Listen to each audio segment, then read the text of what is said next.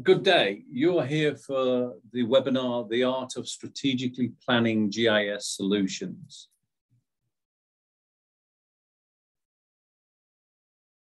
My name is David Holdstock. I'm CEO of a company called Geographic Technologies Group.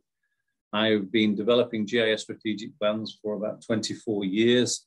I've written a couple of books, worked with numerous organizations on winning awards for GIS implementation.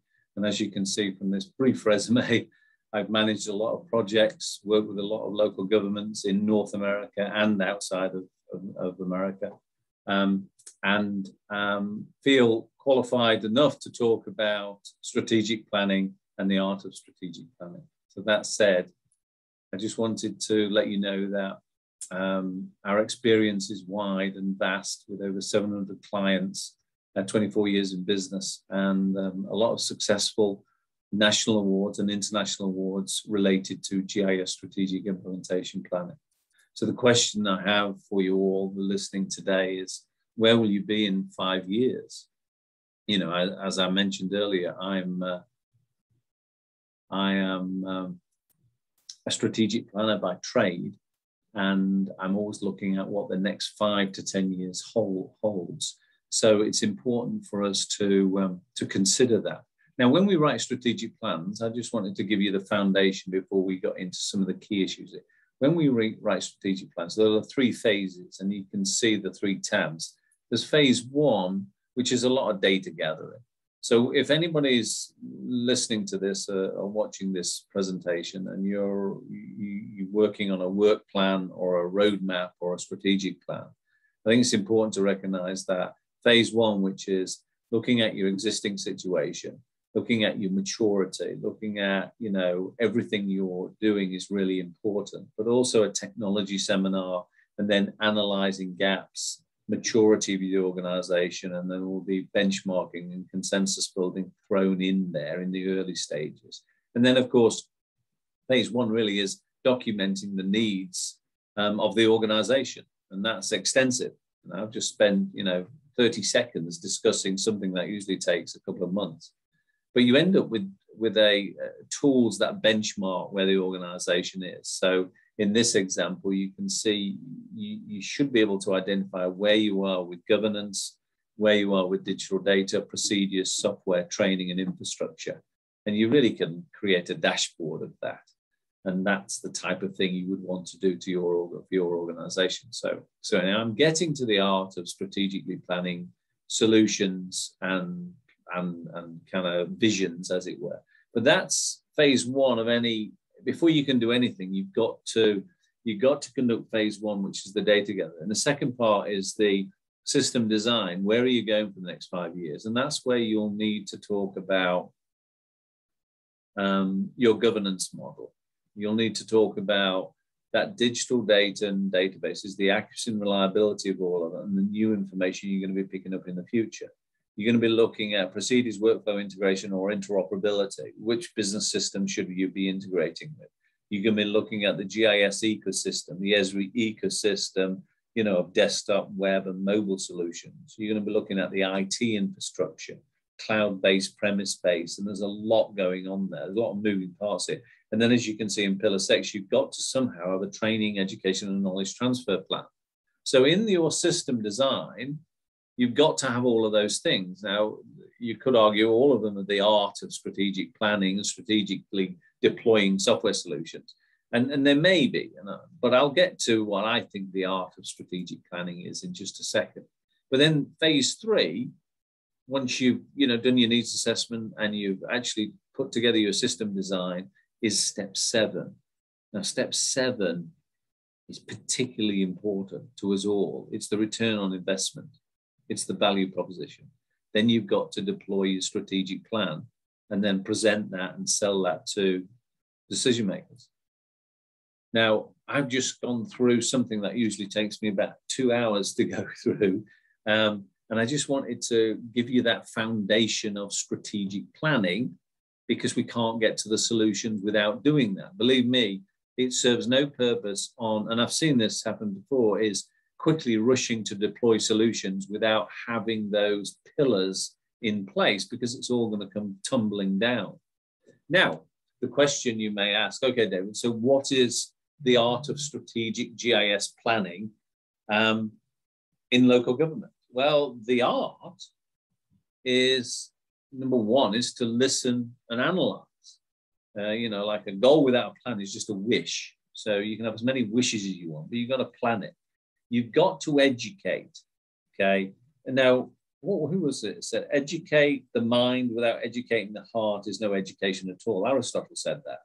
So there's more to this. So you got to listen, you got to analyze. You know, when I was talking about analyzing, I was talking about, you know, the needs, the gaps we talked about. But you've got to educate and inform, because people in your organization don't know what GIS is. They don't know what location intelligence is. But they don't know what automated vehicle location is. They don't know what you mean by drone imagery, you know, all of those things. So there is an education component. Building consensus is part of the art. You must build consensus. Who was it? It was Charles Darwin who said, in the long history of mankind, those who have learned to collaborate and improve most efficiently have prevailed. And then I think Theodore Roosevelt said the most important single ingredient in the formula for success is knowing how to get along with people. Building consensus is really important. Don't ignore these things. You can put plans together, but don't ignore them. You must align your vision for GIS with the vision, goals, and objectives of your organization. I've looked at GIS strategic plans and solutions for software, and they just don't align with the vision of the organization. And the vision of an organization is the utmost. Number 5, you've got to create your own GIS vision, goals, and objectives, but not just that. You've got to create key performance indicators. Then number 6, you've got to sell GIS and local and location intelligence. You've got to be able to tell the story. That's really important. That's another 2-hour session. Now, I read those 6 out because I believe they are all mixed in with the art of strategic GIS planning. But if you strip away all that noise, you get to one thing. Number 7, present the value and the benefits. Let's break those out then. Now, it's taken 20 years for me to, or us, our team, to put these things together. I've worked hard myself on putting these types of benefits together just so you have a game plan. You know, it just doesn't come in your head, oh, the benefit is we improve this. At least we have a game plan. We have a list of the operational benefits, the organizational, technical, tactical, and community and environmental benefits. This is the art of it, you know, because when you're talking about GIS, you can get into the IT side of it, you can get into the data schemas and data models and local information model, but decision makers gloss over on those types of things. They're looking at this. Okay, so what does this do for me, this GIS stuff? Well, from an operational standpoint, you say, we can see improved efficiency. We can see increased productivity. We can streamline business operations. We can modernize thinking. We can make better quality, more effective decisions. We can improve cross-departmental thinking. We can improve communication, collaboration, coordination. We can respond more quickly to citizen requests. We can have more effective management of asset and resources. There you go. There was what, 60 seconds. But you've got to hang some details on those things. This is just a template for how you talk about GIS, but you've got to find examples. So they're operational benefits. Then we look at organizational benefits. So you should be able to say, well, it saves lives, time, and money. We comply with state and federal mandates. We inform and educate stakeholders. We improve, we accelerate, and we boost capacity planning. We provide data to regulators, developers, and any other interested parties. We have new and effective ways to present data and information. Wow, do we? Then we can track people, we can track vehicles, resources, events, and assets. You know we're doing that. We can maintain, monitor, and model organizational assets as well. Model ready, GIS, model ready for water, sewer, stormwater, electric, gas. Technical and tactical benefits. With GIS technology and geospatial technology, we're going to improve data accuracy. We're going to automate workflows. We're going to improve information processing, enhance data analytics, big data, visualize planning scenarios, 3D modeling, it's all 3D, engineer technology strategies, computerize manual procedures, identify, locate, detect, analyze, predict, and quantify impacts. You know you can do all of that. We can monitor real-time critical events. Whew. What about community environmental benefits? We can prioritize environmental stewardship just by using GIS. We can protect the community. You know we can. We can promote economic growth. We can promote open and transparent government. We can improve citizen access. We can empower and engage residents. We can monitor climate conservation and environmental change. We can establish economic, societal, and environmental sustainability. Resilience and sustainability is really important moving forward. I mean, if you think about what's going to happen in the future, it's a connected technology ecosystem. It's sustainability and resilience. It's the culture. It's economic, environmental, and social. It's all of that. That's another whole presentation. We can foster social equity, social justice, social equality, and livable communities. Enormous in this day and age. Promote cultural enrichment and education, preserve and promote historic resources, and help build resilient communities. And there you have it. There's 40. Now, I point the finger right at anybody listening to this presentation. And we're basically saying is, my guess is at best, there are your benefits. There are the 40 at the bottom. You know, on the Y, it's a scale of 1 to 10. It could be 1 to 100. On the X-axis at the bottom is those 40 I've just talked about. The bar chart is just to say this is a hypothetical city. This is probably at best what you're doing with GIS. But you have to build a plan to turn that bar chart, i.e. one example of improved efficiency, 3 examples of responding more quickly to citizen requests, etc., to this. That's your goal. And that's not GIS thinking, that's location intelligence thinking.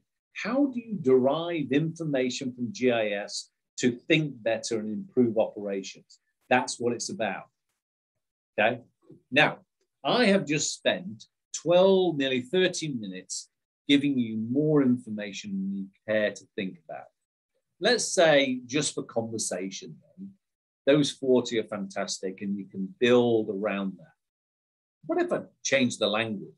What if I said, okay, GIS does all of that, but GIS also educates, it empowers, it automates, it monitors, it streamlines, it innovates, it encourages, it promotes, it preserves, it informs, it improves. You know it does all of that. And you know you're not managing all of that. You're not monitoring, you're not quantifying, and you're not spending enough time to discuss these things to secure funding for the future. Really, we're in the smart city, smart community arena. We're just geospatially enabling those smart organizations. Now, you know all that happens. This is a whole different conversation with just different language. And you may say, well, give me examples then. Well, let's look at some examples. How does GIS empower? Well, My City Services application deployed empowers citizens. A community GIS portal empowers citizens, residents, and any other interested party in accessing information they could not normally get to. Getting to know your city council. That's empowering citizens because we're now deploying story maps about the community. My Neighborhood Services. You move to a city, we've got access to My Neighborhood Services, whether it's when's trash pickup, you know, what parking is like, what anything is like, we now can empower. We can also educate. We can educate with walking tours, with infrastructure information, departmental education. I mean, for example, in public works departments, utilities departments, they need to know the age of pipes, the condition of pipes, the size of pipes. And GIS is all about education. What about heritage trail map? That's educating residents. What about a climate and environmental action plan? Wow, we just finished that project for the city of Thousand Oaks. It's spectacular because it's how to use GIS for climate change. And it demonstrates what communities are doing and impacting climate change. So we can educate massively. We can streamline processes. You know, we can streamline, you know, with regards to infrastructure information, as-built drawings. Instead of going to those file drawers to get information, we're automating it. We're seeing video of underground pipes. We're seeing images of parcels. We're seeing analytical tools now that just streamlines the process of closing a valve and saving water. We're actually identifying outages. It also automates. We know it automates, from automating where people are in the field, automating the process of where they should go to work, about stormwater management and where infrastructure is, flooding story maps, capital projects, automating a manual process. We're monitoring people, we're monitoring vehicles, we're monitoring where crash information is. We're looking at traffic volumes in real time. We're monitoring permits. We're monitoring public safety vehicles, police vehicles, the speed of vehicles, accidents. So the monitoring is massive. We're innovating. We're creating maps about cold cases. We're creating three-dimensional maps. We're building 3D models. We're building crime analytics we've never seen before. We've got RIPA in California, racial and identity profiling dashboard, spectacular, that identifies what every police officer is doing, when they're doing it, and how they're doing it from a racial standpoint. We're encouraging people to use parks. We're encouraging people to use recreation. We're using tools to inform people about recreation use. We're building hub solutions to share open data and information with the public. We're building green city, open space recreation solutions for data sharing. We're promoting parks, we're promoting special events. We are promoting economic development, and we're promoting city development. It's enormous what we're doing.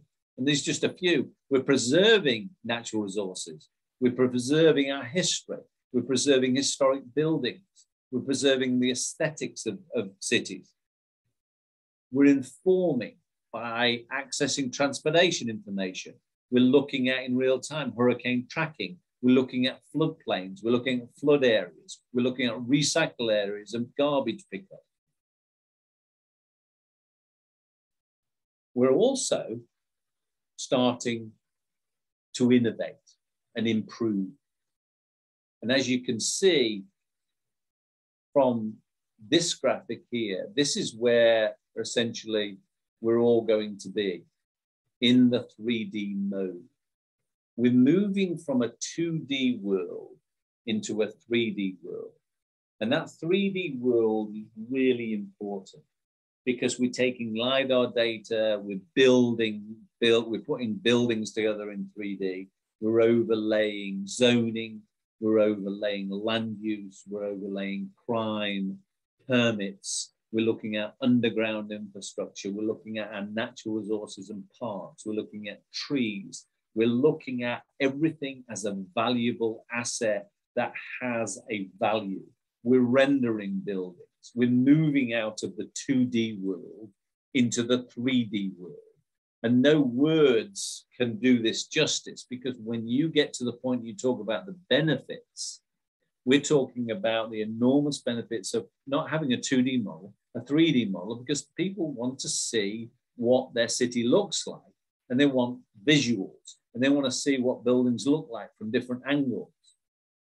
And it's enormous what we're doing with all of this 3D modeling. But it's exciting. But as you can see just from this slide video, now we're starting to put underground infrastructure in, and we're linking information.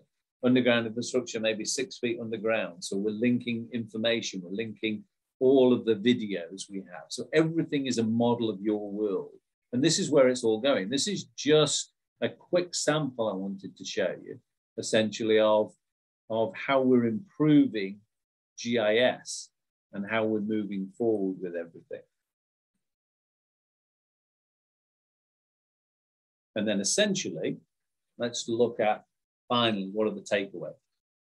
The takeaways from today's meeting, as brief as it was, I want you to have an understanding of the value proposition of GIS and location intelligence. and be able to utilize this information to plan and prioritize initiatives.